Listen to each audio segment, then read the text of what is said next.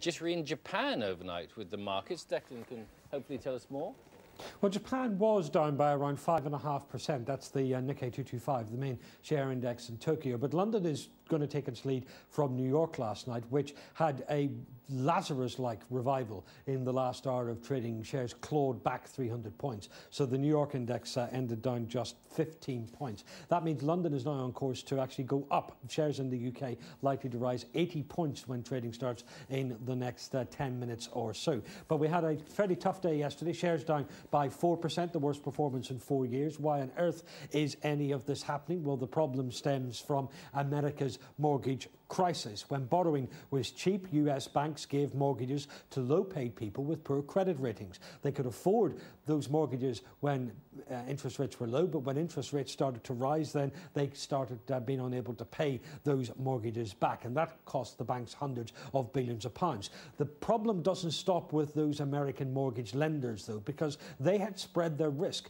They had sold on the debts that they had taken on to other banks all around the world, and we don't yet know which bank has how much debt, whether it be in Europe, Asia, or in the United States. And that is what is at the root of this problem. That uncertainty has made the banks nervous about future loans, so they've tightened up their lending to big companies and big private equity investors. That's what caused the fall in share prices last week. The banks have also tightened up their lending to each other, which means mortgage companies that borrow money to then loan on to us as mortgages, companies like the Northern Rock, are now finding that credit is not so easy to come by. That's what's caused the fall in share prices this week. So there are three different problems going on. One is a problem with the banks themselves. They're not going to make so much money. Two is with the lending system. That's been squeezed. And three is what this means for the economy and broader consumer spending if people are worried about share prices and if interest rates are rising and borrowing is becoming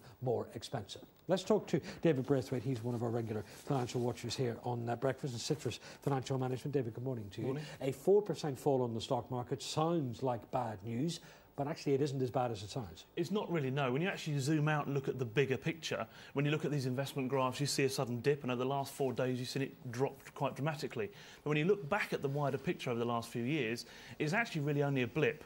And if anything, now is probably a good time for people to actually look at investing money. If they can afford to tie up money, take the risk and take a long-term view, it's probably not a bad time to think about investing. When you're thinking about things like your pension, you know, the headlines this morning say £60 billion wiped off the value of shares. That doesn't mean our pension savings are 60 billion lower this morning than they were yesterday morning. No, again, and it is a long-term view that you've got to look at. A pension plan is a long-term investment, and whilst it will make a bit of a blip for people maybe that are looking to retire immediately now, in the long term, it's not a bad wake-up call for people to actually look at their portfolios maybe they've got in savings, investments and pensions, and maybe when things are going well for them, and it's a bull market, maybe get out and maybe lock it into things like gilts and treasury stocks and such like, which at the moment are doing very, very well. Now, there is some talk about people who are close to retirement might feel the effects of this in their pocket more than others. But actually, if you're close to retirement, you shouldn't have that many shares in your pension fund anyway. You shouldn't have, no. If you plan well, you shouldn't have. But also, bear in mind, over the last few years, we've had a really good run. So actually, again, coming back to what I said earlier, it's just a little blip. So I wouldn't think it's too much for people to worry about at this stage. OK, David Braithwaite from Citrus, thank you very much for joining us here at the Stock Exchange. More after it. See you then. Thanks, Declan. Thank you.